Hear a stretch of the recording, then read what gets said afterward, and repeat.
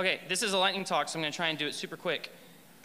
This is a talk presented by Jesse Harlin, and if you don't know me, I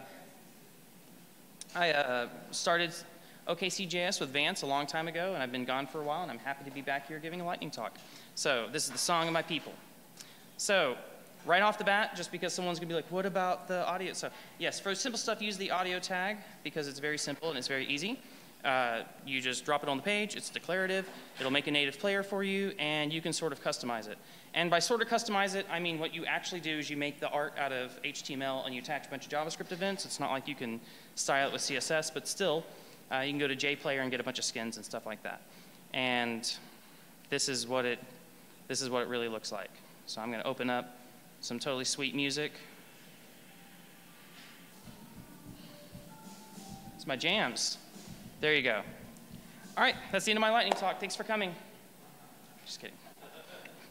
It could be the end. That might be the most of what people would do with this stuff. Okay, so my next talk is actually about a protocol. It's like consider MIDI when you normally wouldn't. So this is mainly probably in the context of like creative applications or like machine-to-machine communication. It's a really simple protocol. Unlike a lot of things like gamepads and stuff like that, it has velocity information. So if you're like doing installations or anything like that, or you're doing art, that actually is a really expressive parameter, how hard or how much velocity something has. It's had browser support since 2015, so it's relatively new. You can use it for like lighting and machinery. Like you can like, you know, control a printer with it if you want to. It's really not that difficult. People have done just about everything you can do with it. And you know what version of MIDI we're on? We're on version 1. It was invented a year before I was born. Yes, I am an old. But it is older, and that is how you know it is a relatively stable and reusable protocol. And if you want to know how to use it, this is the MDN docs for it, and I've got some other examples of non-traditional examples here. Moving on. Point number, yeah. And then I just have a, I will tell you this. MIDI does not work in iframes, so if I want to actually play this thing, I have to go to websynth.com, so my little MIDI controller isn't really doing it. But just heads up, you can do it. Another thing, a little mini pro tip is when you do hook up your MIDI, gather all the MIDI inputs. I see a lot of code and a lot of examples out there where they'll just grab the first controller that they see. And if you are using MIDI in earnest, there's probably lots of them. So your code should be like this. Like get them all. Get all the MIDI inputs. And there's, on the MIDI access object, there's a lot more properties, a lot more cool things you can do. Okay, use Tone.js for sound generation. There's a lot of things out there you can use in HTML5 audio for generating sound. Tone.js is probably like the best one. And that one won't load in my iframe, but here's one of the more compelling examples. It's called Solar Beat. You can like make music based upon the rotation of the planets. So it's just a really cool example of, see, how do I go back? Oops. I have to go back to slides.com.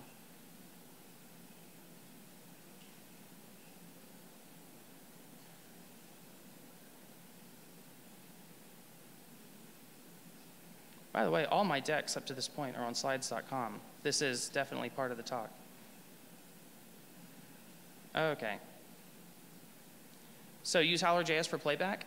Howler.js is the best library in the world for managing the actual playback of sound, in my personal opinion.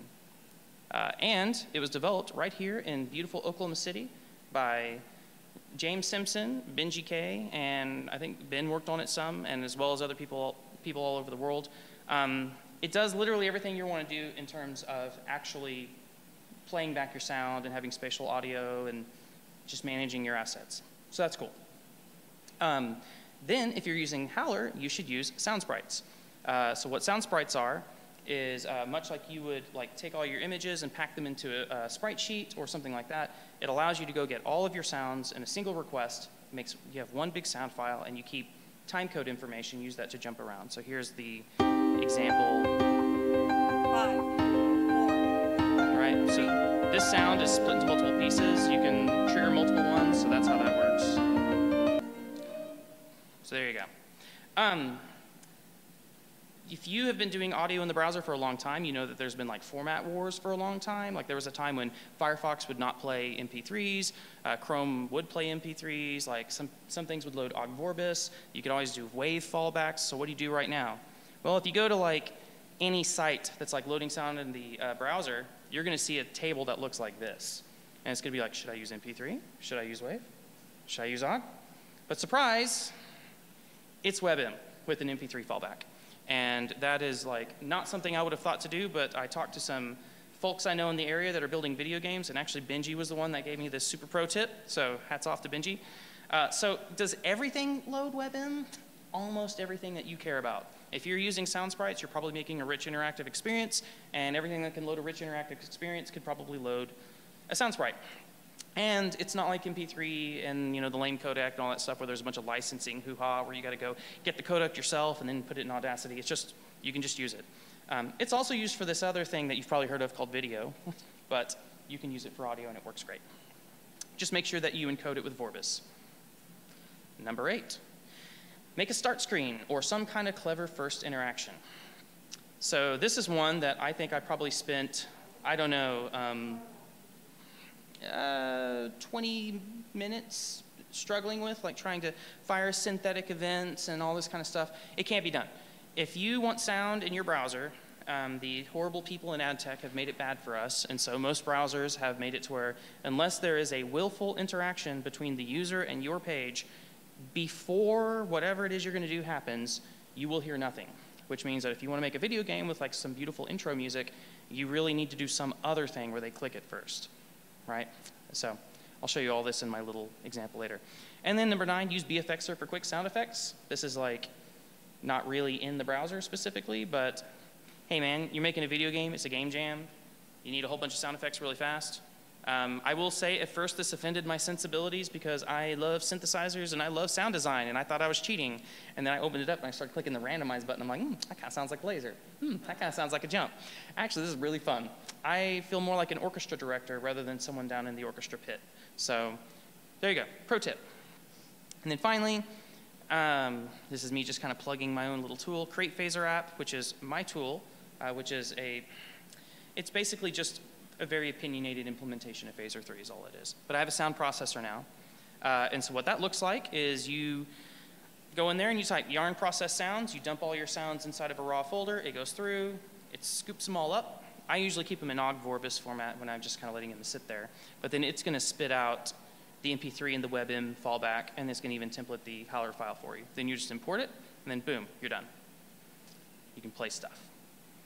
And here is my example of a video game putting all these things into practice. So this is WebM, click to start screen, all that kind of stuff. You can hear my delightful synth music. All right.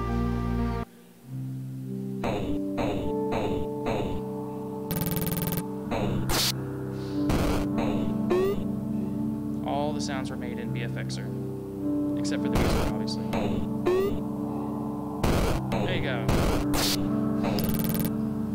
That's my talk. Thank you for coming to my TEDx talk.